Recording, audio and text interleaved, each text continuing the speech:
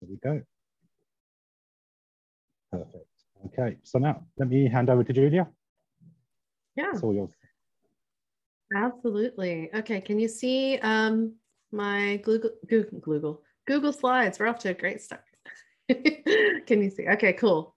Well, as Ahmad said, I'm Julia Wester, and I'm here in southern Sweden, so not quite as hot as you all are in the UK with the temperatures, but it's starting to be summer.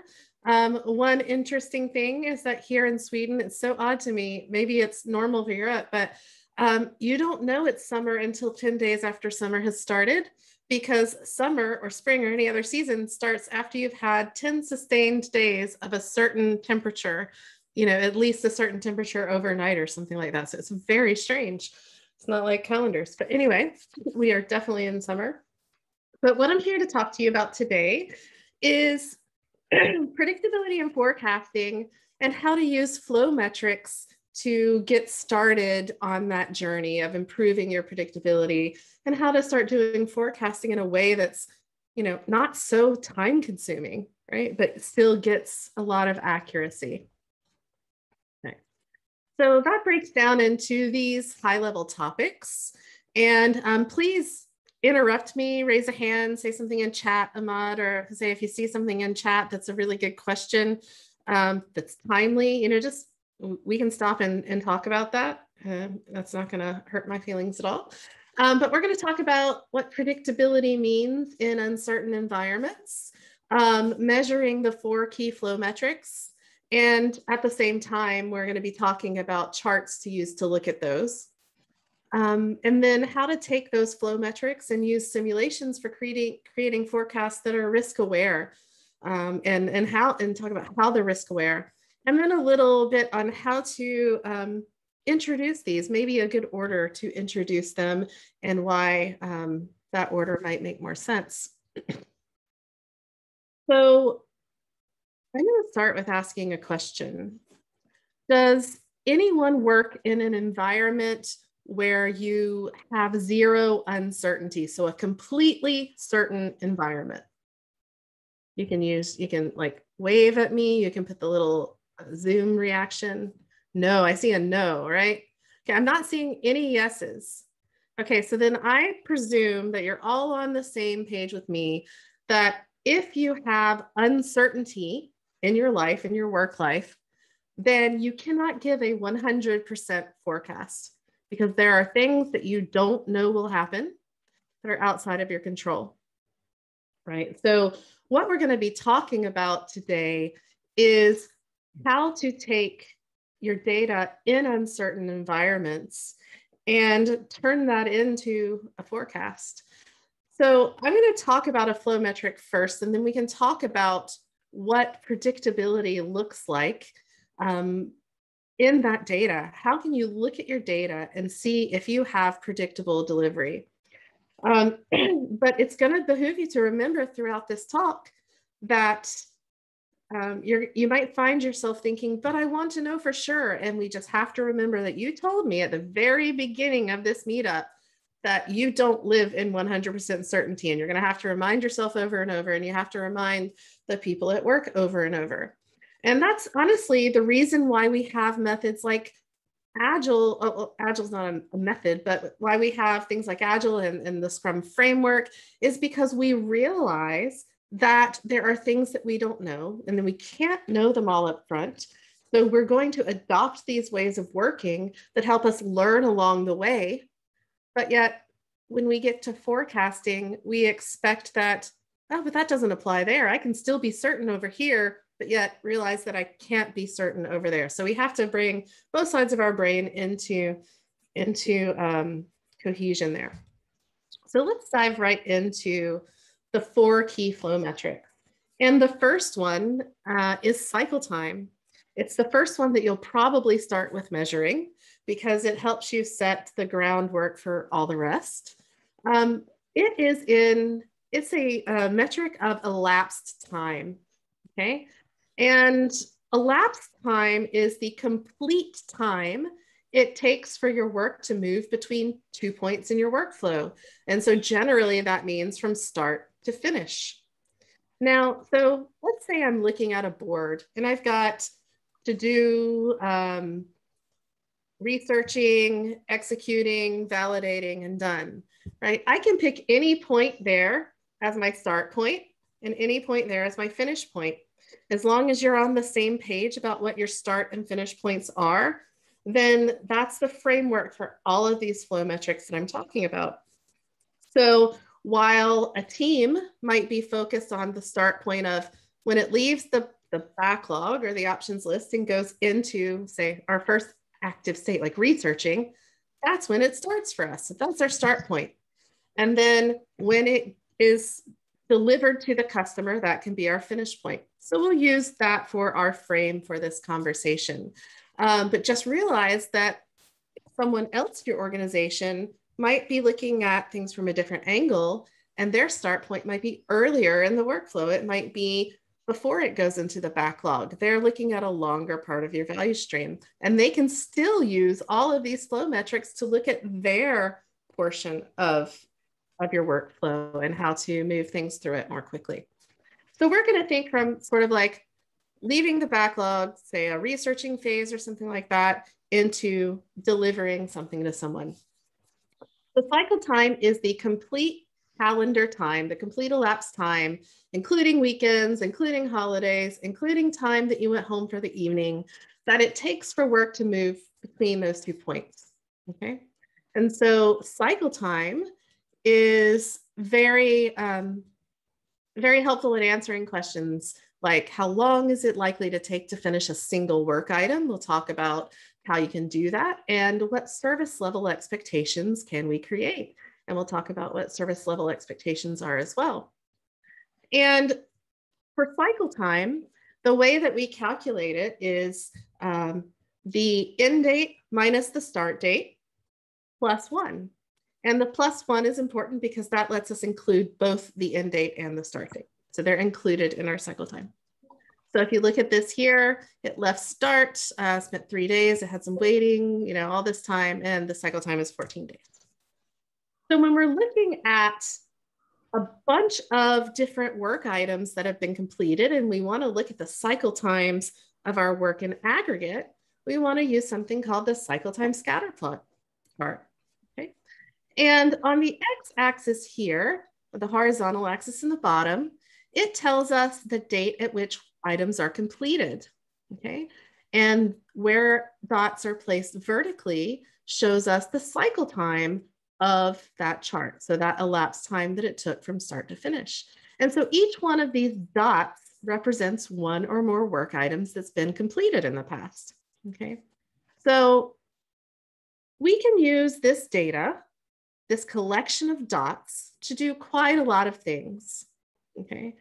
We can see that we have some outliers here. We can see we have clustering here. We can look at patterns, and we can drive discussions about, hey, what was happening that caused these to be here? Is that a different type of work and those just naturally have longer cycle times? Were these 4 items blocked for some reason, some external cause that we can control? So the cycle time scatter plot is a very good chart for helping us sort of research what happened in the past to cause certain items to take so long. Okay, and I'll come back to this chart in a little bit, but when we get to forecasting and we talk about what data do we use to forecast, this can be a really good tool to drive discussions to help us answer that question. So if we have time, we'll come back to that. But one of the most powerful things that we can use the cycle time scatter plot chart for is helping us forecast how long it will take to finish a future single item of work.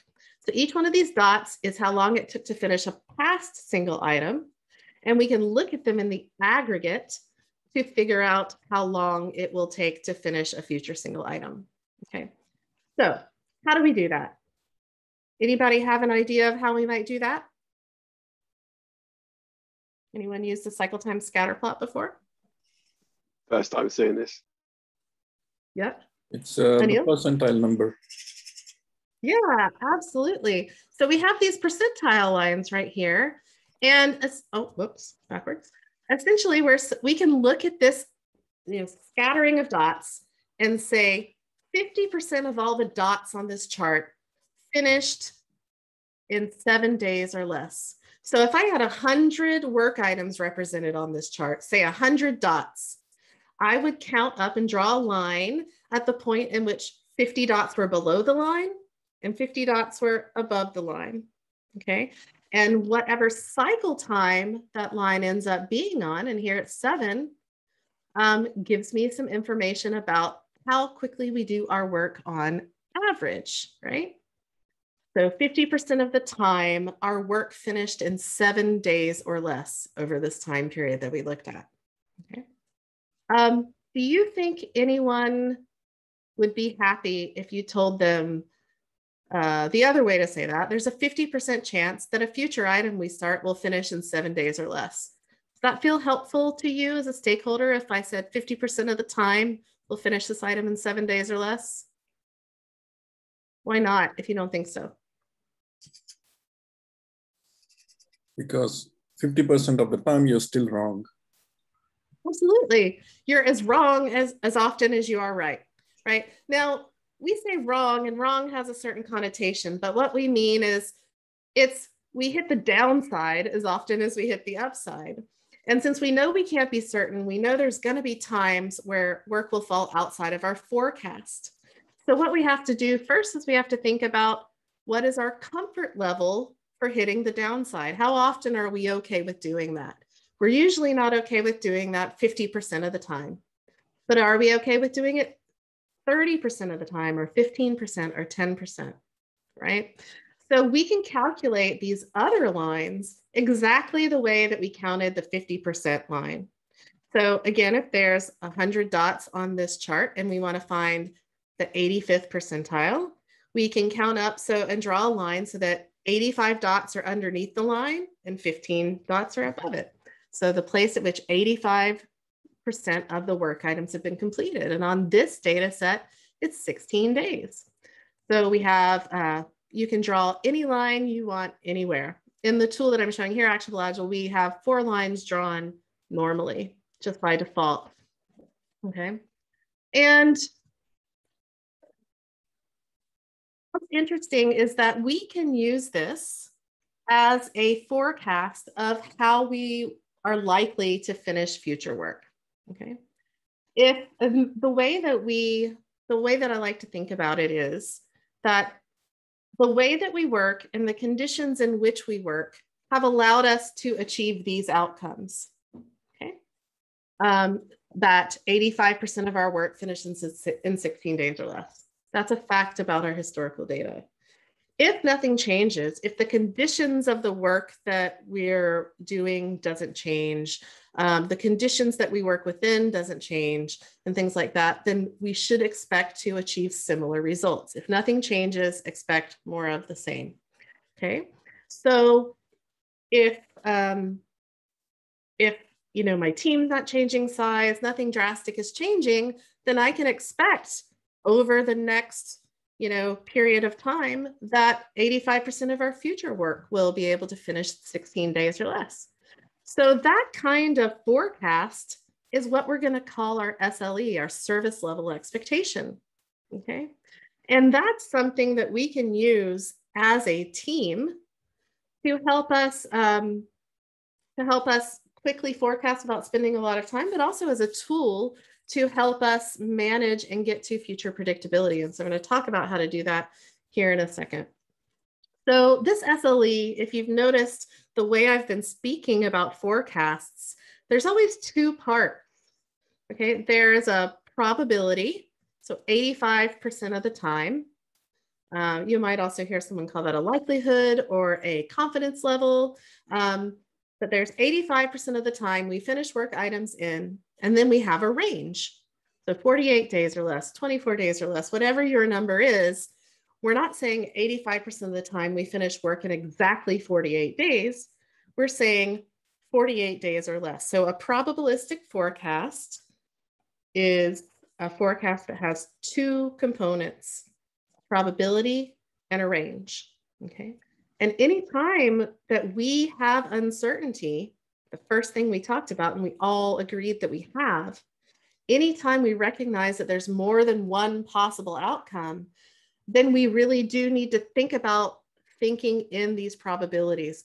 What are the likely, since we can't be certain about the outcomes, what are the likely outcomes that are happening and how likely are they to happen? Okay. So once you figure out what your historical data says, then it becomes a conversation of what's that risk level that we're willing to take, right? And then one of the things that I see quite a lot, I don't know if this is your situation, but say you're in a Scrum team and you're doing 2-week sprints, okay? So how often, if you're doing 2-week sprints, do you expect to deliver work? In other words, how long do you think your cycle time should be at most if you're doing 2-week sprints? For stories, you mean? Yeah, for stories. 3 days. That's really ambitious, but that would be awesome.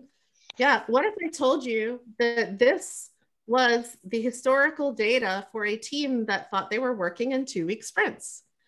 85% of their work actually finished in 48 days or less. And these are story level stuff. So what does that mean for that team? It means that stories are being carried forward sprint after sprint after sprint. Yeah, and that happens a lot more than we like to think it does. So even if you have a construct like a sprint that is helping you focus in certain cadences, don't forget to check your data to see what your actual results are. Are you actually finishing work in the time periods that you think they are? So all that to say that if I think I'm working in 2-week sprints, or if I know I'm working in 2-week sprints, but we're not finishing our work in those, we're not going to be satisfied with telling our team that, hey, 85% of the time, we can be confident we can finish work in 48 days or less. What we would rather see is something like this. Maybe this isn't the best, but we want to at least get our SLE to be no longer than our sprint, right? But what's wrong with this SLE? I mean, Paolo, you said 3 days. Why would we want something more like 3 days instead of, why isn't 14 days good enough in a sprint? Well, because we want the team to collaborate as much as possible. We want to see stories closing and not starting before you close stories. So we want to see more than one team member working on a same story. We want to limit work in progress. We want to start finishing, stop starting, things like that. Yeah, all of those things are good. I mean, but if our SLE says that 85% of the time we finish work in 14 days or less, I mean, that does mean sometimes we might finish work in 1 or 2 days, but we don't have a high confidence that if we start it in the middle of our sprint, that it can still be finished in our sprint. We'd be much happier with our SLE being something like this. 85% of the time we finish in 7 days or less, or in Paolo's case, 3 days or less, right? Because then at least we know that if we start something halfway through our sprint, we still have an 85% likelihood of finishing those items before the end of our sprint, right? And getting ourselves capable of getting our work done in smaller and smaller time periods creates a lot of other positive aspects of that kind of experience. Now, I've been talking a lot about sprints, but this kind of construct or this way of thinking is beneficial regardless of what kind of methodology you use. If you use Kanban, Scrum, XP, whatever you're doing, this is a good tool for you to use. So what I like to remind people is that, so this here might be your actual SLE. It's your historical data is telling you this is what you can expect. So I'd call this your actual SLE. But this is what I would call your target SLE. This is what we want to work on to get our actual SLE down to meet our target. So we want to bring those lines together, right? Now, there's another thing that we can use this SLE for, and that's something called right sizing. Okay. When we're looking at deciding, is our story small enough or is our epic small enough, or because this can be used at any level. I'm using a lot of team level words, but you can take this information and just change those words to a different level and it still works in the same way. But if I know that I want my items to finish within a 2-week sprint and I want my SLE to one day be 7 days or less, then in sprint planning or in our replenishment meetings or whichever type of planning meeting that you're doing, you can use that and say, is it at least small enough to finish within that SLE, right?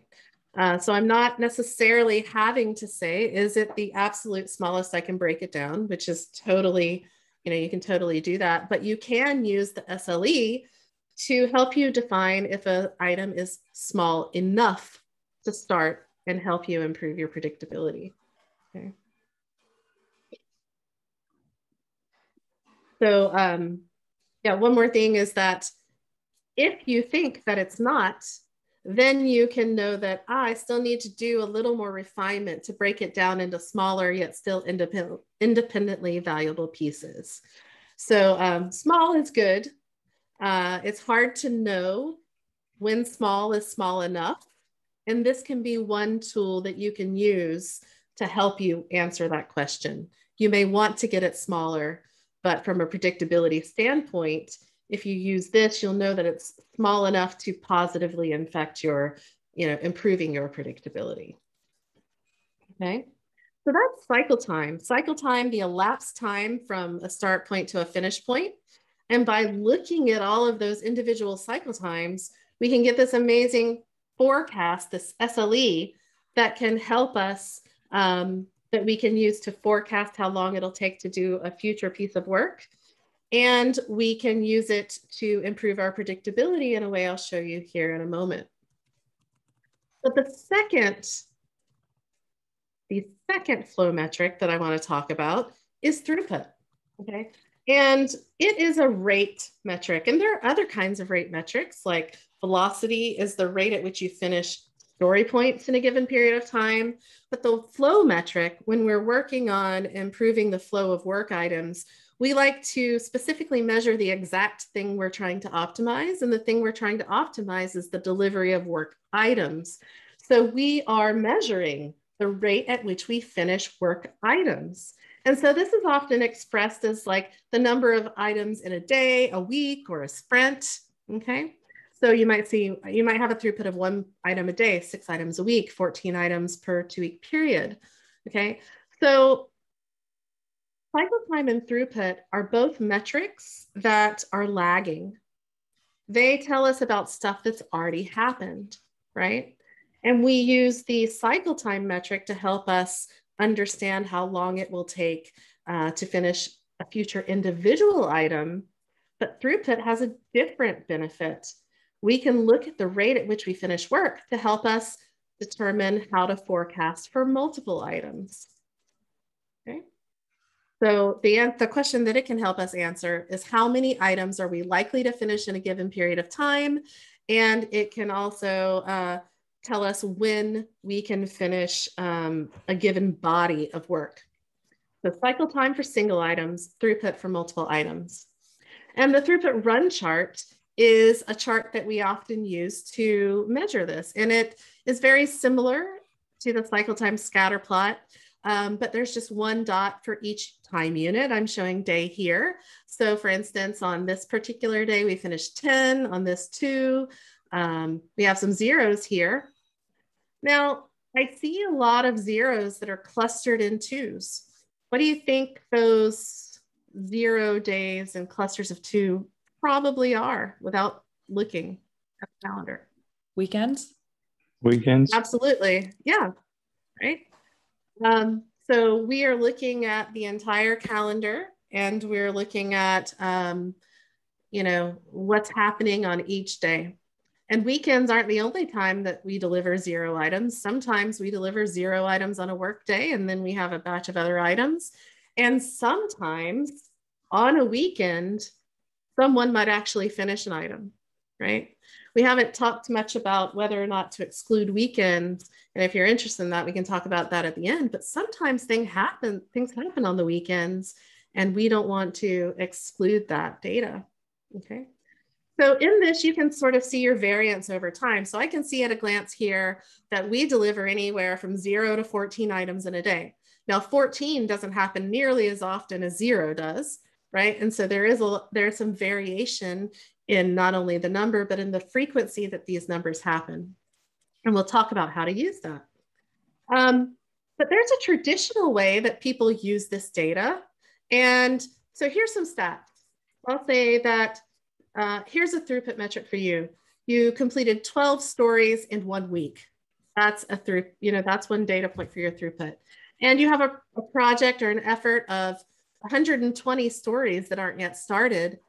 How traditionally might you go and answer, when will these 120 stories be done, given that information? It's a standard way of doing that. 10 weeks, right? Yeah, and how, we probably know, but why don't you tell us how you did that?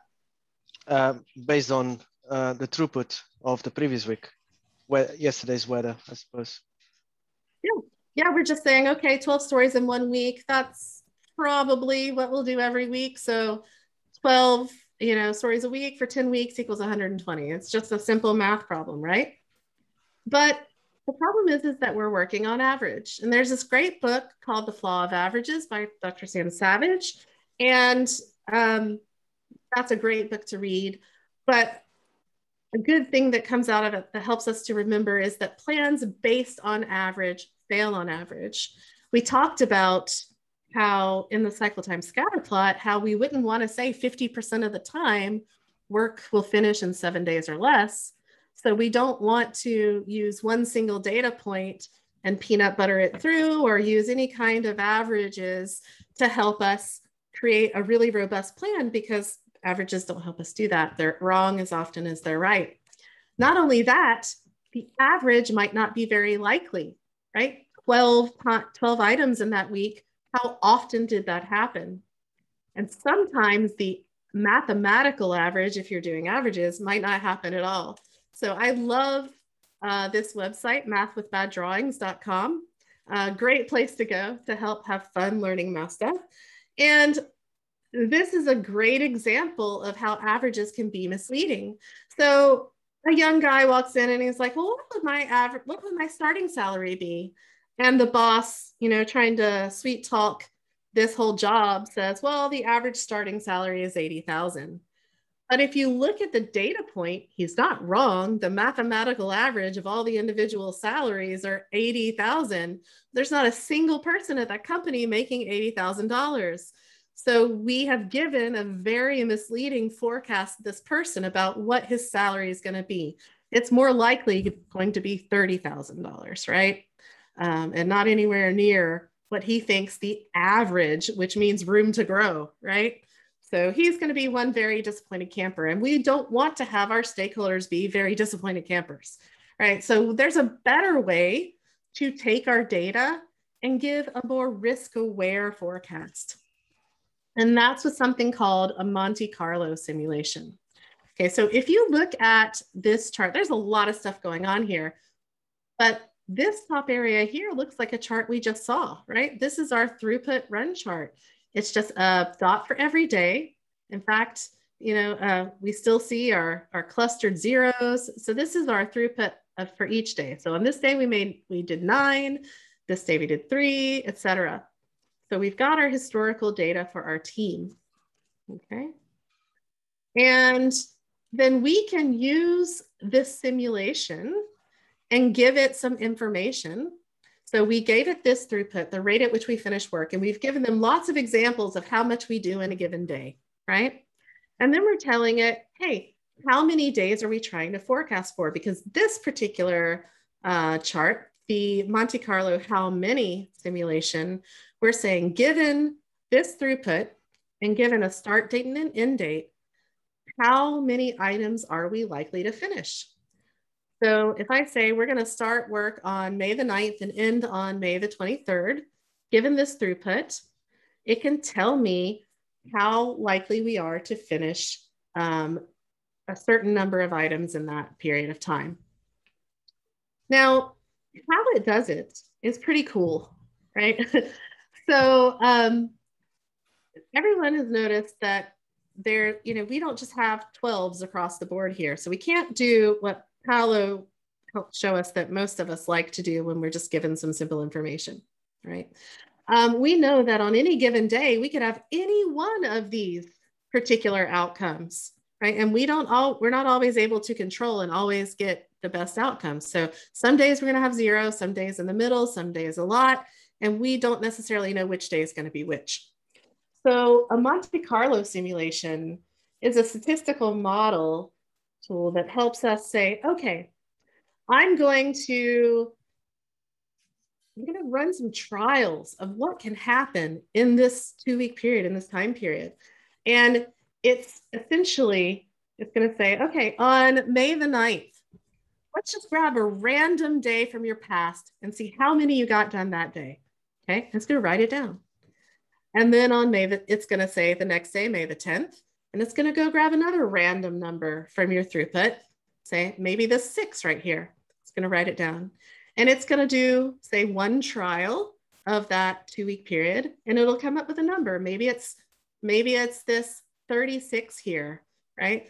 That trial came up with 36. And it's going to do that over and over and over 10,000 times or more. And it's going to tell you all the different outcomes that have happened and how often they happened. So if I go back here, I can see that this histogram here, and histograms aren't super human readable. There's other ways that you can look at this, but each one of these bars represents a possible outcome. So we see, some numbers here that help us, like 25, 30, 36, 40. Those are example outcomes of things that we could complete in that 2-week period. And we even had some outliers here of 80 items or more. But the thing that we need to understand is that the height of the bar tells us how many trials had that particular outcome. So the really short bars did not happen very often, and the really tall bars happened quite often, right? Now, so I said this Monte Carlo simulation ran 10,000 trials, right? And each one of these bars shows how many occurrences each different outcome had. So that means if I stacked all these bars on top of each other, this y-axis over here would go all the way up to 10,000, right? So how do we take all of this information and make it something usable, right? Well, what I can say here is that you see that we've got some percentile lines here that can help us. From this 50% line here, from this all the way over to the right are 5,000 of those trials. So much like in the cycle time scatter plot, where we said, let's draw a line where 50% of our dots are below the line and 50% are above the line. We're going to draw a line here where 50% of the trials are on one side of the line and 50% of the trials are on the other side. And so what I mean by that is that I can say that 50%, there's a 50% chance that we'll finish 36 items or more, because it could be all the way up to 80, 82, whatever these outliers are, but 50% chance that we'll finish 36 or more items in a 2-week period, okay? Whoops. Now, we don't like 50%, so we do the same technique to draw the line for 85%. So if I know there's 10,000 trials, I find the line where 85% of the trials have finished. So 8,500 trials show me that I can finish 25 or more items. So 85% of the time, we'll finish 25 or more items. Okay. Are there any questions about that and how that works?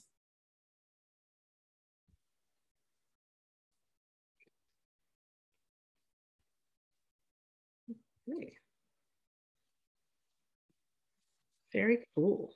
So it's interesting that in both ways, whether it's a cycle time, like an individual item being done, or a day or a week where you've got a throughput number that you've generated, it's like every day you're doing another test run to see what that could be. So each thing that you do provides another, you're doing another experiment, right? This one finished in this many days, or this day we finished 2 items. And so your Monte Carlo simulation is taking all of your trials that you've done in the past and running simulations with them and telling you out of all of that, what's most likely to happen. And the cool thing is that we use, and you would want, if you're doing this manually, you'd want to use a random selection of your data points. And what that allows you to do is it allows the shape of your data to affect your forecast. So if 0 happens more often, 0 is more likely to be chosen, right? And if 12 happens less often, 12 is less likely to be chosen. So the shape of your forecast is really taking into account the number of times different outcomes occur in your data. So sorry, a little geeky about that, but it's a lot of fun.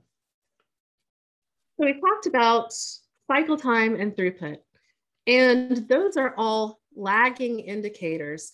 We can't change that if we wanted to. These are things that have already happened, right? The ship has left the port, okay? But the other 2 flow metrics are leading indicators, things that can help us make a difference before the story's closed, right? And one of the most important flow metrics we have is just simply our work in progress, the level of our work in progress. That is the count of work items that we started that haven't yet finished. So they passed that start point, but have not yet passed the finish point. In other words, they're on your board, right? If you're using boards. Okay. And what do you think? If you have lots of work in progress, does work take longer, more time, or less time than if you had fewer things in progress? What do you think? Longer. Longer. Absolutely. There's a relationship called Little's Law that shows us that there's a relationship between work in progress, cycle time, and throughput.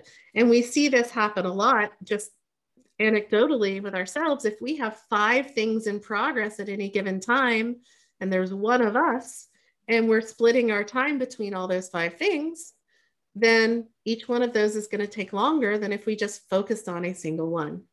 Okay. So generally, the more WIP we have, the more likely each item will take longer to finish. And if things are taking longer to finish, then that ends up affecting our throughput, the rate at which we finish the work. We finish less and less most often. So because we know there's that correlation, that's what makes WIP a leading indicator. So if our WIP starts going up and we start working on more and more things, we should probably expect to see, unless we've increased our capacity to finish work, we should expect to see a downturn in our cycle times, worsening cycle times, and maybe worsening throughput. So if you monitor work in progress and correct it, you can get ahead of that before it actually comes into play. So, but this chart specifically, just by looking at the chart, literally tells us how many things we have in progress right now. And by looking at the trends and the shape of the data, we can see if it's increasing and know if we have those specific issues. And much like the throughput run chart, we look at WIP on a run chart. So instead of things that we finished on a given day, this is just things that are in progress, things we haven't yet finished on a given day, but otherwise it works exactly the same. Okay. Yeah, and this is the Little's Law relationship that I talked about. The relationship of work in progress, how much gets done, and how quickly is another way to say that. But there's an advanced chart. It's not one of our charts that tells you exact information about our 4 flow metrics, but there's an advanced chart called the cumulative flow diagram that actually gives us a little bit of a visual of Little's Law in action. It's one of the only places that we can see information about our cycle time, our throughput, and our work in progress all at one place. So what's interesting here is if you see this key, you see that there are colors here in the key, and you see these sort of blobs of color on the screen. This isn't a chart that I'd show the people who are afraid of charts because it's a little bit overwhelming with all the stuff. But I like to think of it, if you notice, this legend looks a lot like the columns of a board maybe.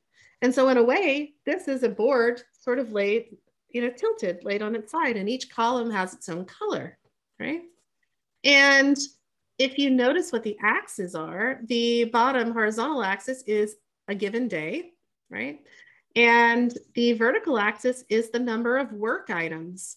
So I can then say, if I can tell that the vertical axis is the number of work items, I can look at the height of any one of these color bands and see how many items are in analysis active on that day, how many were in dev active, testing, and even cumulatively, that's why it's called a cumulative flow diagram, how many are in done, right? So the vertical space of each band tells us how many items are done. And you can look at it in each one, or we can look at it like here. I can see adding all of those up together that on my board, there were 29 work items, right? Now, the other thing that you can see here is the approximate average cycle time that it took for items to finish. And we look at that by looking at the distance between lines on a horizontal axis. So we had 29 items in our board on that time. Around that time, things had an approximate average cycle time of 8 days. So we start to see this little triangle of relationship, and the slope of this any line is the slope of this done line shows us some information about the rate at which we finish work. If it's super flat, that means the amount entering done is not increasing. So our throughput isn't zero or lower. The steeper it is, the more it's entering done and the higher our throughput is. So it's not the place you go to get exact information, but it's a place that you can come to see the interplay between these three, okay? So I wanna show you this a little bit. So if, one thing I wanted to show you here is, so if the slope of your throughput line, or the line that goes into done here at the bottom, the slope of this blue area here has a parallel sister, say, and that's the slope of when things enter analysis active. So the rate of start versus the rate of finish is one way you can look at it. When things enter here, you start, and when things enter here, you finish. So we can look at how parallel those lines are to each other, right? And if they stay very parallel, that means our WIP is staying pretty constant and our cycle times are approximately staying constant, right? But if they start to diverge, that means that our WIP is going up because there's more space between the lines. And that would also mean then that our cycle times are getting longer because there's more space between the lines. So it's a cool place to come and see the interaction between 3 of our 4 flow metrics. And yeah, it's pretty fun to dig into. Now, the last flow metric that we have is work item age, okay? And I would probably say that this is the most important one to pay attention to. It's very, very similar to cycle time, but it's elapsed time since the work has started until today. It hasn't finished yet, so it doesn't have a cycle time, right? So work either has a work item age or a cycle time, has a WIP or a throughput, okay? Now, the questions that this kind of information helps us answer is how old our work in progress really is. And that's something that it's not easy for us to see. You know, some of the tools like Jira or Trello and other things may have some mechanisms to help us get an idea, like a dot for every day or a dot for every week, or the card might turn colors as it gets old and decay. There's some fun things in Trello, but it's hard to know sometimes exactly how old items are. And I don't know about you, but unless we know that information, it's hard for us to pay attention to it, okay? But the other cool thing that we can do with this is to help us understand if our items are going to fall within that SLE or exceed that SLE that we talked about earlier. So I'm going to share how to do that. Now, in ActionableAgile, you can build this chart anywhere you want. You can build it by hand. You can use other charts. But this chart has a couple of cool features. And what it looks like here is we've got your board laid out. If you haven't noticed, a lot of our flow metrics use your workflow. That's why we call flow metrics, because we're helping them optimize how the work gets through that workflow. Okay, so we've got each workflow stage on your board as a column. And so what that means is each dot represents a work item, and we can see what column it's in, where it is in the process of being done. But the placement vertically is how old it was since it started. Remember, since the start is our frame, so the age since it passed that start point. So I can see that this dot represents one or more items that are in analysis active and started 5 days ago. I've got this item, one or more items here in dev active that started, that entered this board 12 days ago, okay? So the higher the dots are, the older the work items are, okay? Now, we have some percentile lines here, and those aren't generated from this chart.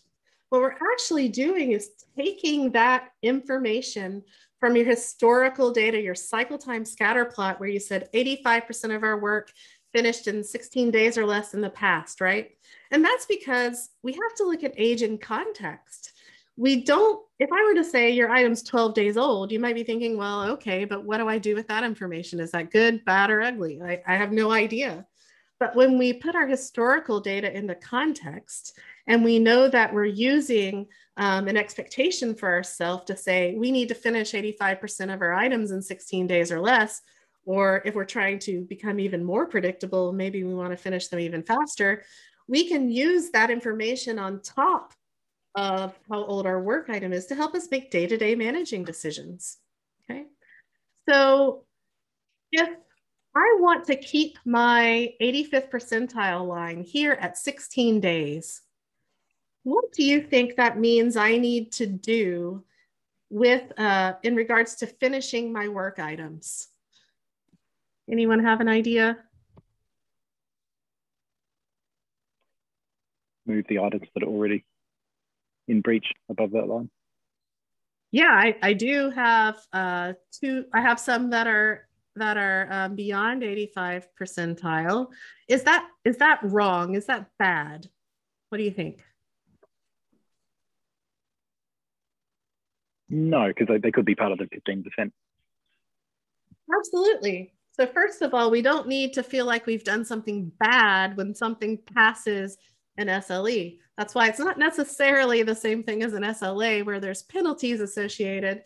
This is something that we're using to help us manage our own internal expectations and to help us improve our predictability. So we know the sheer fact that we're saying 85%, we know that 15% of our items probably will finish longer than that if we stay on the same trajectory as we've done in the past. But we can use this line to say, if I want to maintain my ability to say 85% of our items finish in 16 days or less, that just simply means that as we're making day-to-day decisions, I need to make sure we manage our work so that 85% of our items continue to finish by that line. Because this is the one place that you can control where your dots on the cycle time scatter plot end up. As your work items get finished and they move to done, they disappear from this chart and they become your historical data. They're now part of your lagging data, right? And once they hit done, we can't control where they land anymore. And then they start affecting our ability to forecast. So these items here, when they're aging, when we're managing our board and moving work and making choices about what to prioritize, this is the best time to decide whether or not we need to take different action because, you know, this is aging or whatnot. So we want to make sure that we at least get 85% of our items done by 16 days or less here. But if we weren't happy with 16, then we probably want to make sure that even more items finish by then. Because if I do that over time, and I finish more and more items under this 85th percentile, then that line will start coming down. The 85th percentile line won't be at 16 days anymore. It'll be at 15 or 14, right? So that's one way that we can use the SLE to go down from that 48 days SLE that we hate, right? To get down to the lower SLE that we'd really like to have. That makes sense? Now, this is not the only decision point that you need to make in regards to making choices on a day-to-day basis. Like, you're not predictability or death. You know, there are other things that you have to take into account. There might be other forces that you'll say, you know what, this might make something go past the 85th percentile line, and that might impact our predictability, but that was a choice that we had to make because this, you know, not doing this other thing would have a worse impact on us, right? So it's not the only thing that you need to think about. But if you want to become more predictable, the very first thing that you should do is start monitoring the aging of your work, okay? And helping you get your work items done in a younger and younger age. Now, something really cool here is these colors. And the colors are a representation of when to worry. I don't know if you're familiar with Troy McGinnis, but one of the amazing things that he says about charts is they should tell you when to worry about your data. Because if I took these colors off and I just had dots, it might be a little harder for me to know if this dot here that's 10 days old at this point in my workflow, what does that mean for its likelihood of finishing by the 85th percent? You know, should I be worried or not yet?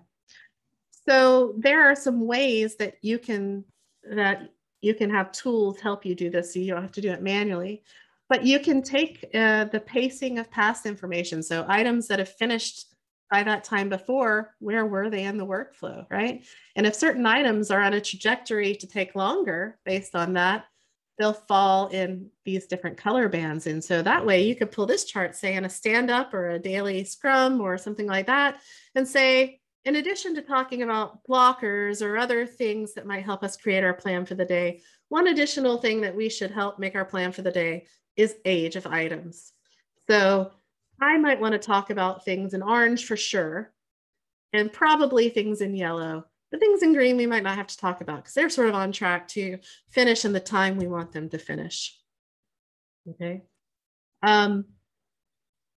Does anyone have any idea? I think Surjit, you have been to the class before about this chart, so you know this, and I apologize if it's too late for this much numbers talk, but there's, just in case there's at least one of you who wants to know this, there's a really cool other way to use these lines, these percentile lines, to help you with knowing when to worry or not. So I'll ask an easy question first. If we are going with an 85th percentile as our SLE, that means we know that 85% of our items are likely to finish by our SLE. So what's our downside there? What percent of items might go past that we know upfront before we even start? What's the percent?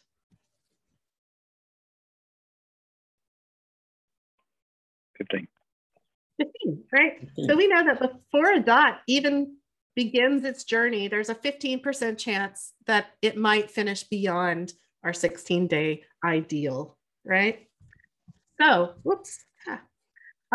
When it hits this 50% line, that can give us some more information. So we can use these sort of mile markers to help us know. So when it hits the 50% line, like this item here that is 7 days old, we know a little bit more information. We know that 50% of our items have already finished by this point. This one's not finished yet, right? So now, because 50% of our items have finished, the chance is doubled that it will finish beyond our 16 days. So we went from 15% to 30. So you can use these percentile lines as gauges if you don't have colors and you're making this chart on your own. You can draw other percentile lines to help you know when to worry about this chart. So if I'm using 85%, it starts off with a 15% chance of taking longer. If it gets to our 50% line, we have a 30% chance. If it gets to 70, it grows and so on. So the higher it gets, the more chance it has of being one of the 15% that passes the line, right? Because the more and more dots that finish, the more likely the ones that haven't are the ones that will pass that line, if that makes a little bit of sense. So, 4 flow metrics. We've got our cycle time, we've got our throughput, we've got our width, and we've got our work item age. Okay, but how do you get started, right? Like, I don't just expect you tomorrow to come in and say, here's a bunch of flow metrics that now you have to figure out what to do with, right? So one of the things that most people start with that I see finds the most success is by starting with understanding your cycle times. So starting with a cycle time scatter plot, okay?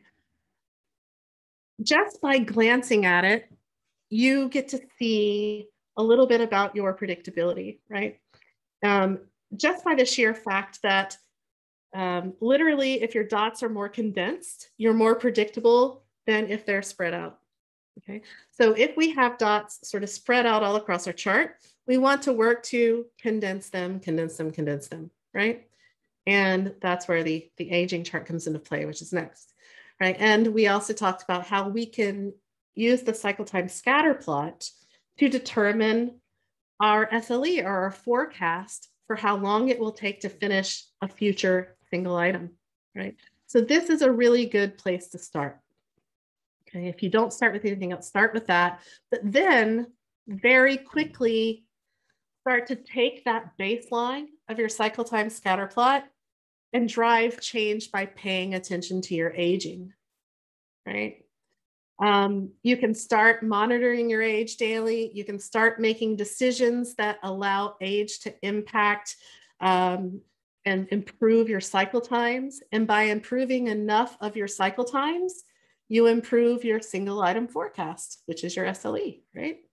If I have an SLE of 16 days and I work to reduce age long enough, by enough, then my 85% SLE will go down, and therefore I have become more predictable, right? That's by sheer definition. If you do nothing else, just do these 2 things and you can improve so much, right? And I have a lot of people that I talk to that make a lot of sense, that they focus on this before they worry about doing the fancier stuff with Monte Carlo forecasting and using throughput to forecast multiple items, right? And the reason that they do that is that, sorry, I have an alarm going off to give my son melatonin. Yeah, so when you have a very unstable or unpredictable system, and you try to use that data to forecast, then you've got a lot of outliers and things that it's accounting for. So in essence, you'll have some pretty padded outcomes. You can do a probabilistic forecast and say 85% of the time we'll finish these things in 200 days or less, right? But if you focus on stabilizing your system and becoming more predictable, you're going to be much happier with the answers you get in your probabilistic forecasts. So a lot of people will say, start with stabilizing your system. And that goes back to paying attention to cycle times and keeping them the same or improving them by paying attention to aging. Then jump into forecasting with your throughput and the Monte Carlo simulations, right? If you're using Scrum, then here's a nice little chart or a slide for which charts are good and which kinds of events. And, you know, if you think about it, you think about the purpose of which event. Sprint planning is one to help us figure out what and how we're going to do within our sprint, so, and how much we can get done. So we will be using some multi-item forecasting. So that's throughputs and Monte Carlos. What might we look at on a daily basis? Well, the aging and the SLE and et cetera. So there's some key charts that might make sense by event. That's pretty much what I wanted to share with you, but to summarize it is that, I guess what I want to say is, if you do nothing else, start with cycle time and age. And then what's interesting is that I forgot to tell you is that if you've done any Kanban training, you might leave that Kanban training feeling like work in progress limits are the silver bullet. They are the thing that is going to fix you, right? And that's partially right. Like, limiting your work in progress will improve lots of things. But there are ways where you can stay within your work in progress limits and let items sit there and sit there and sit there. You just ignore the blocked ones. You know, maybe you got 2 blocked ones in a WIP load of 5, and you just keep cycling through your other 3. Well, no flags are being thrown in your WIP limits because you're staying within them. But you've got items sitting there aging and aging, and when they eventually finish, they're going to be outliers in your cycle time scatter plot, right? And that will affect your ability to forecast easily. So if you do nothing else, pay attention to aging with the context of your historical data, and paying attention to aging will lead you to do things like limiting your work in progress, like making your work items smaller, you know, like having different policies about how you interact and prevent dependencies and everything else. So the charts will help give you what's happening. And then we have to go build the story that created that chart and start to understand why that happened and make our own decisions and experiments on how to improve things before. Yeah. And I've got some, the book that I really want to recommend is Actionable Agile Metrics for Predictability by Dan Vacanti, and also When Will It Be Done? And then there's a couple of books that that I really like that I haven't put on the slide by Annie Duke. One that's been out for a long time is called Thinking in Bets. And she's a cool lady that has a psychology degree and is also a professional poker player. Her book Thinking in Bets is really great. And there's a new one out that I'm listening to now called How to Decide. And it's all about how, when you recognize you can't be certain, you have to learn how to think about probabilities and likelihoods of different outcomes. And it walks you through the process of weighing those likelihoods and thinking about the impact of, what if I fall into the downside? What if I fall into that 15%? And helps you learn how to make decisions in that sort of probabilistic outcome. So that's what I wanted to share. I wanted to find out what you want to talk about now. What questions can I answer? What conversations do we want to have together to help us synthesize learning? Yeah, that was awesome. There's a few questions posted in chat that were posted during the session itself, so I'll read those out first. Yeah. So we got one from Matt Spottiswood, which is, can I exclude throughput data from the Monte Carlo estimate? For example, I might want to only select the last 3 months of data rather than use data over the past year. Yeah,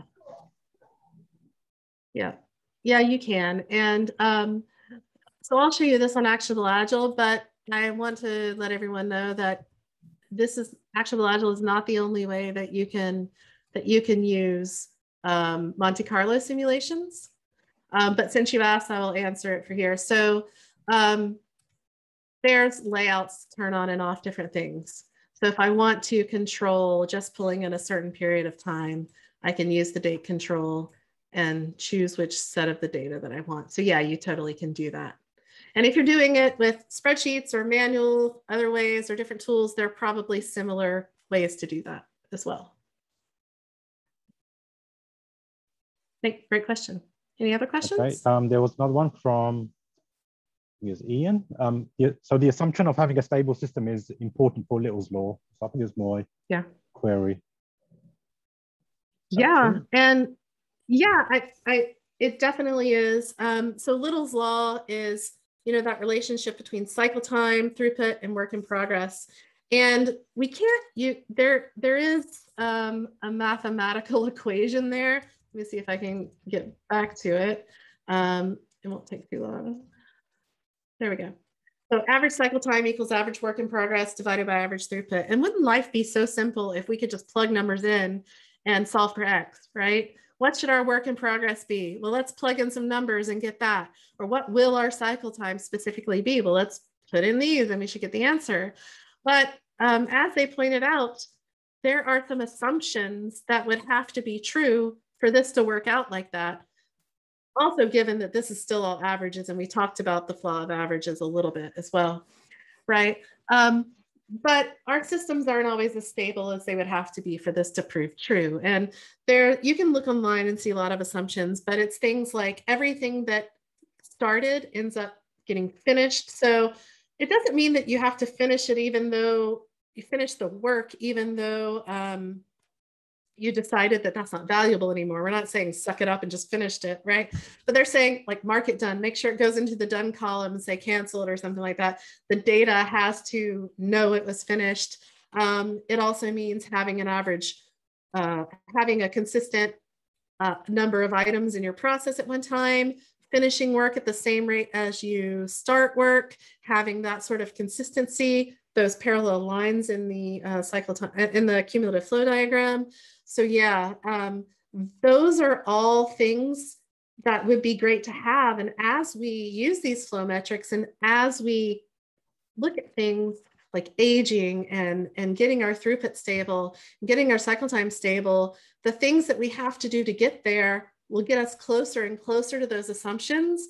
But I like to think of it as a perfection challenge. We'll never get there, but we can sure try, right? We can try to get as close as we can, as long as it makes sense. All right, next question is from Sergio. Are the percentiles in the aging whip using all historical data? Specifically in ActionableAgile, you can change that. So again, here on, sorry, I gotta move this out of the way. Done item selection. So you're seeing here that our date control looks like the cycle time scatter plot. And that's because I can choose which data I want to use to set these lines. Yeah, so you can just choose the last month or whatever. Yeah, absolutely. And if you want, here's something. So again, whether or not you do this yourself, if you can look at the trend of any given percentile line, right? So here's the journey of my 85th percentile line over time, right? And I can see how consistent I am with my 85th percentile. Is it really skyrocketing up? Is it improving quite a lot? Like it looks like we were improving and then we're going up a little bit. So there's some course correction we need to do there, right? Because that's something that can help you know how you're doing with your predictability because we're only seeing it as it is right now, but what's its journey been, right? So you can look at how far you've come with improving your predictability. And that's something that you can also measure by hand because you can create this.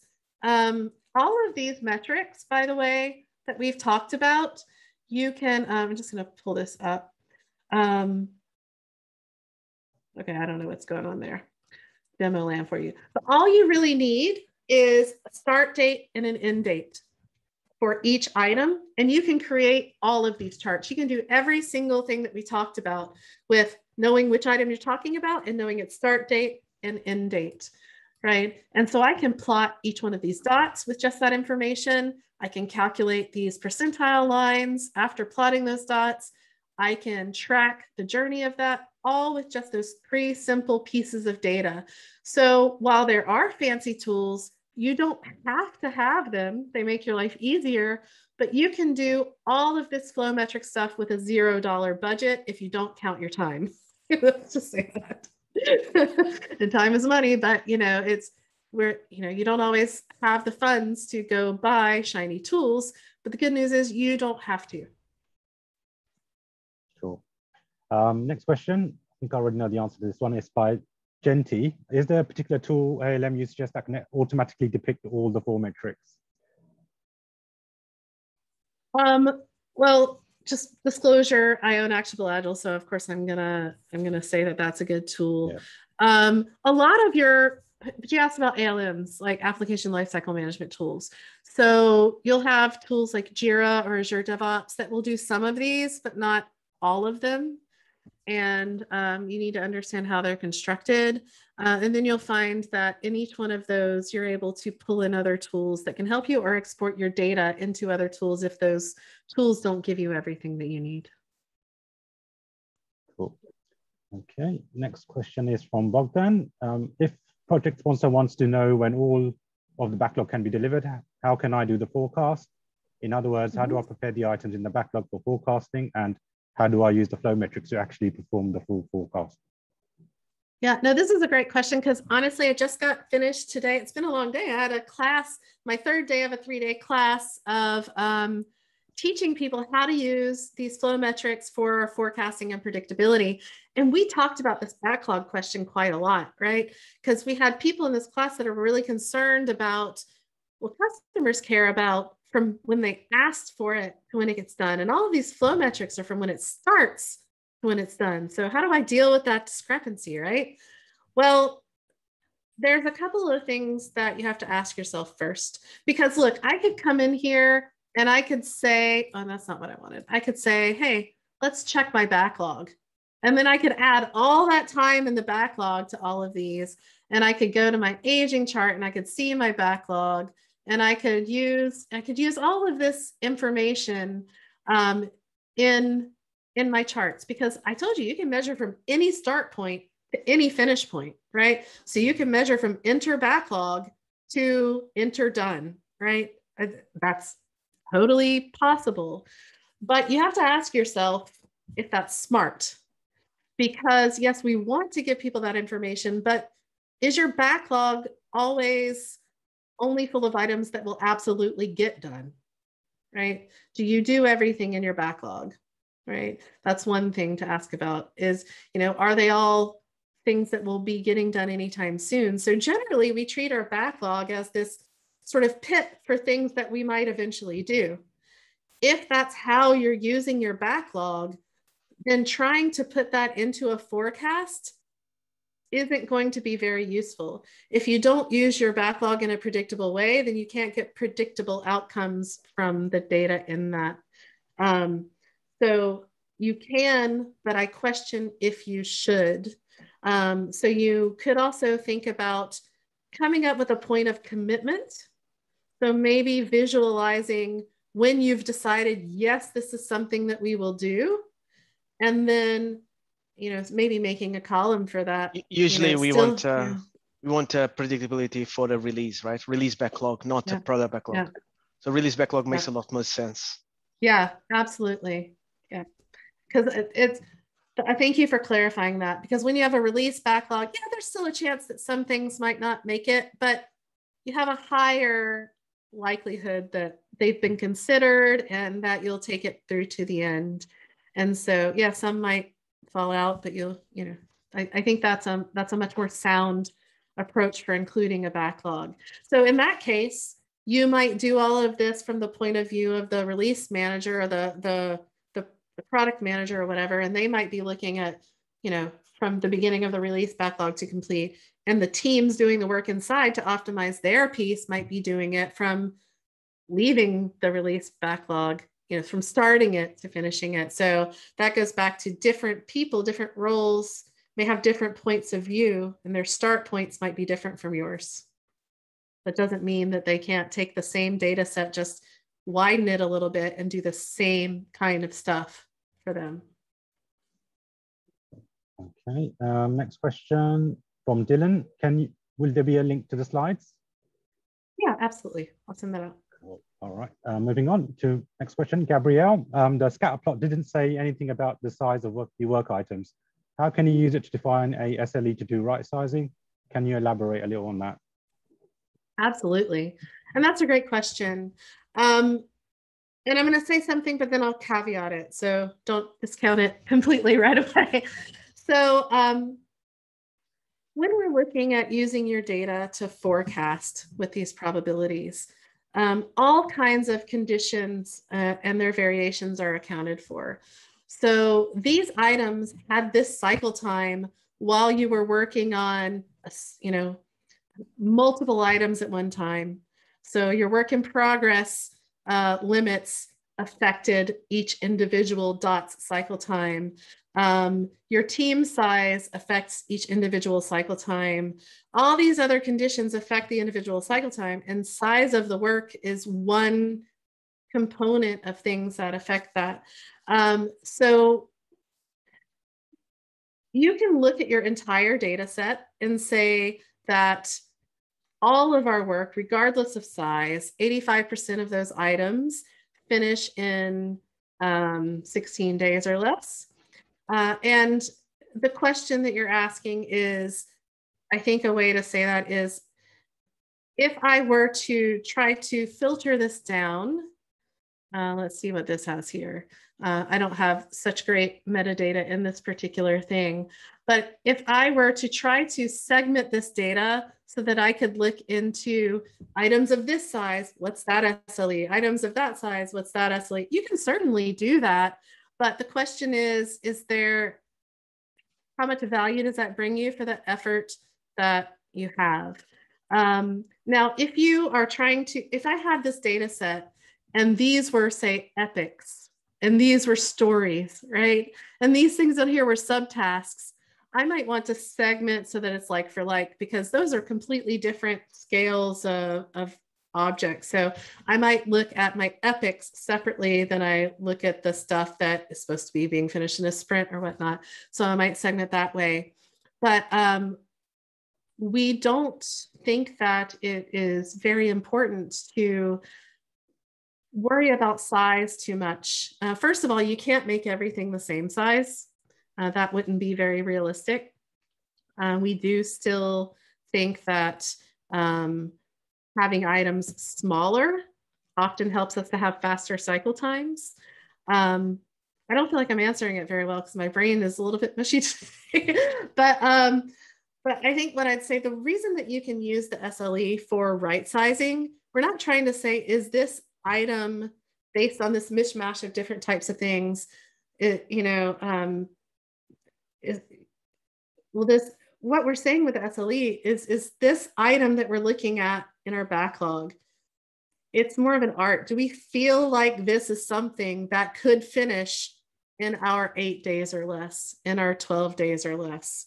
We don't know for sure because we haven't, we haven't done a lot, but we're saying if it doesn't pass that sniff test, then that's a signal that we should do more refinement on the work and get it to a point where we feel like, we feel like that has a high likelihood of finishing within that SLE, right? And maybe you want to refine it even further than that. If you feel like that adds value, you can certainly do that. But we're just saying that it can be used as a tool to know if it's small enough to finish within the SLE so that your predictability doesn't worsen. Making it smaller can help improve the predictability and get that SLE farther and farther down. But we want to make sure that at least you feel like it's small enough not to make your SLE worse, if that makes sense. Okay. Next question is from Matt. Is there anything in ActionableAgile that would help with blocker clustering?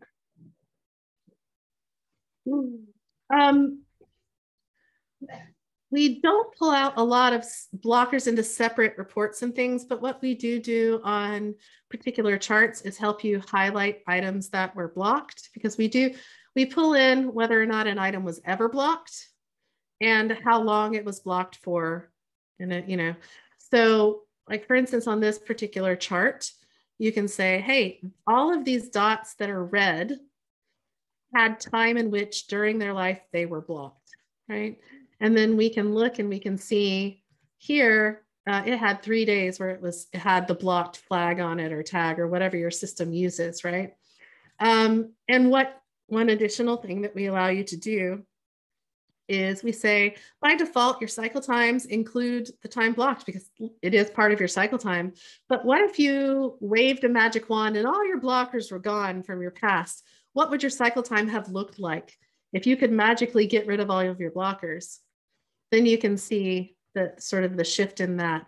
That's at the level right now that we're helping you look at blockers. We don't have any blocker specific charts and things like that. At least not yet. Okay. Next question from Paolo. Do you track flow efficiency? I know Jose has some things to say about flow efficiency as well, so maybe we can hear from him too. But yes, we do have a flow efficiency chart. It does require you to build your board in such a way that you can get information about weight, right? This is a pretty decent one because there's some obvious cues. Right? We know that when work is in analysis active, it's more likely to be at least expected to be being actively worked on, where when it's done with that, we've moved it into a place that signals it's queuing and ready for the next state. So there's some data for the chart to know it's waiting. We can also include blocked time as queuing because our cycle times are made up of active time and waiting time, right? Those two things combine together to make total cycle time. And this chart needs us to give it the data to separate those out. And if we're not giving it the data to separate those out, it can't effectively give us the thing. Now, here's the thing. The higher level view you have, the more valuable a flow efficiency is. So if I were to look at the flow efficiency of a single item, it's not super helpful, right? If I look at the flow efficiency of items in aggregate in a team, that's more helpful than looking at it for a single item, but not as helpful for looking at it across an entire value stream where handoffs are happening and knowing the impact of the handoffs. I'll let Jose say anything else he wants, but for me, the value of a flow efficiency metric is to help us know where we should spend our limited time for improving stuff. And what it can tell us is, do we spend most of our time waiting or most of our time working on items? So out of the cycle time, is it more waiting or is it more working? If it's more waiting, then spend time reducing wait. If it's more working, spend time improving how fast you can do the work. A lot of times we just focus on spending time improving how fast we do the work when like 80% of our cycle times are full of wait. So that's the level. Jose, you've got an excellent blog post on this. Why don't you add a few words of wisdom? Danger is the time box is coming. No, I agree with what you were saying there. Like flow efficiency is a really, really good indicator. But it really comes to age to be really powerful beyond the team when you're looking at all those interactions between multiple teams, between areas of a business. At team level, I usually say that is a dangerous metric to use. But I know that we don't have a lot of time, and there is more questions. What I can do is like I'll put a couple of links on the chat if people want to explore it more. That'd be awesome. Yeah, thanks. Cool. All right, next question is from Genti. We don't move the work items backwards. What are the main reasons and impact it will have if that is not observed? Okay, yeah. I think Genti, if you want to jump on the video, more than welcome to ask your question in person.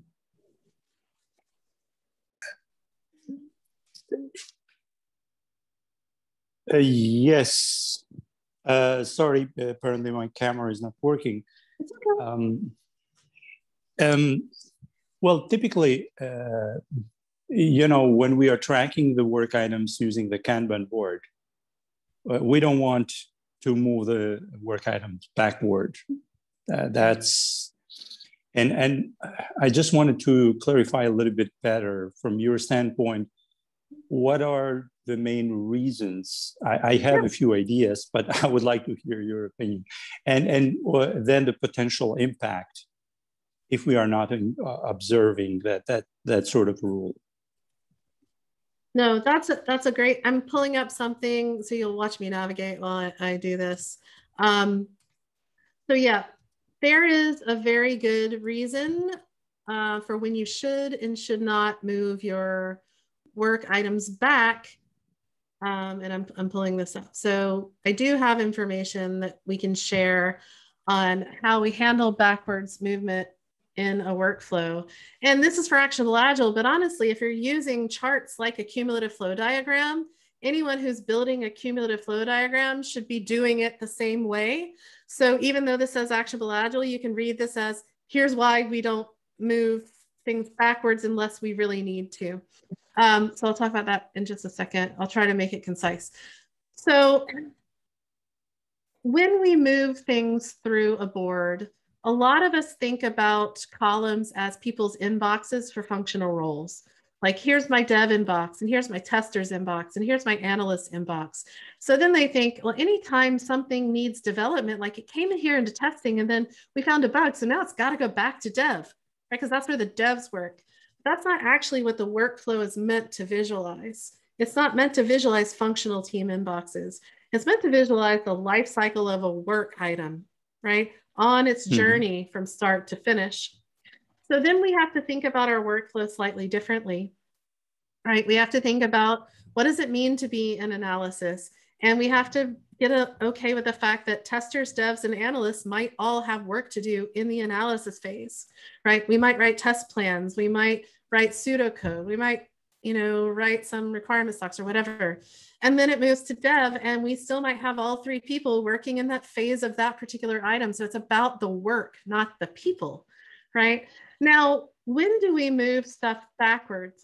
We move it backwards when it was never ready to go to that phase in the first place. So it moves into the execution or development phase or whatever. And we realize it didn't meet the criteria to get here in the first place. It's just not ready for this part of its life cycle. So then you absolutely should move it back, because it was a mistake to move it forward in the first place. But let's say we have something in testing and we found a bug, right? So we move it back to dev. Then we lose some visibility. We lose visibility that it was in test in the first place, right? And we make it harder to know how long it's actually been in that testing phase of its life cycle, because essentially what you're saying is that you never expect to find a bug in test, right? Because every time you find one, you're saying it wasn't ready for test, we got to move back. So you can have that point of view, and that's fine. That means you're never really going to have a test column that shows anything no more than like a day or something, because it only goes there when we've already figured out it's ready, because we've really already done all the testing, right? And that's just really more of a validation phase, and testing happens in dev, right? So we have to really think about what we're saying with visualizing this. Instead, a lot of us might want to think of this as a test cycle. And so we might want to look at this column as a couple of things that people have done. Either we keep it in this testing column for all of the initial testing and the cycles of fixing it. And what that tells us is that over time, we can see all these things are spending a lot of time in tests. How can we reduce the test cycles? How can we make it so that there's not as many bugs hitting test? And it gives us a lot of data to really focus on where the problem is. If we push that problem all the way back to dev, we wouldn't be able to differentiate original development from bug fix post-test development, right? And so we lose the ability to know where the problems actually started. And some people say, that's great, but I still want to see a difference between initial round of testing and then a fix phase. So I'm like, fine, create a testing column and then create a post-test fixes column, right? And you've got the best of both worlds. It's still a journey that's moving towards completion, right? And you don't lose any data to help you make decisions. So the driver there should be, what do I lose by making the choice of how to move my item? What visibility do I lose? What data do I lose? For me, it's not right or wrong. It's what happens if I make this decision, right? And so last thing, when you move items backwards and you're building things like cumulative flow diagrams, the way that we have to do it is that we have to, if you move it out of test and back into dev, we take all that time that it was in test and throw it onto the dev column. So it looks like it was never in test, because you're saying it shouldn't have been there, it moved backwards. So that might be a little confusing, but we'll put this in here. You can read this, or you can go to actionableagile.com and get to our documentation where we have this. That's great. And it's in Dan's book as well. Okay. Yeah. Yeah, I actually have his book. Yeah, great job. Thank you. Yeah. All right. I think now's a good time to call it a day. There's still a few questions left unanswered. I apologize if we didn't get round to it, but some great questions that you've gone through as well. You can send them to me and I can try to answer them either in a blog post or directly to people if they want to share it with me. Sure. Yeah, we could do that. So I was also going to mention that we have another metric session with Jose in September. So be sure to look out for that one as well. Again, thank you, Julia, for taking the time for this session. Awesome session, so valuable. Lots of great advice in there as well. And I think the video is going to be a really useful resource as well to share with your colleagues. Okay, so yeah, that's that really. Thanks everyone. Have a good evening. And yeah, thank you. Call it a night. Thanks, Julia. Thanks, everyone. Thank you. Thanks for coming. Thank you. Bye-bye.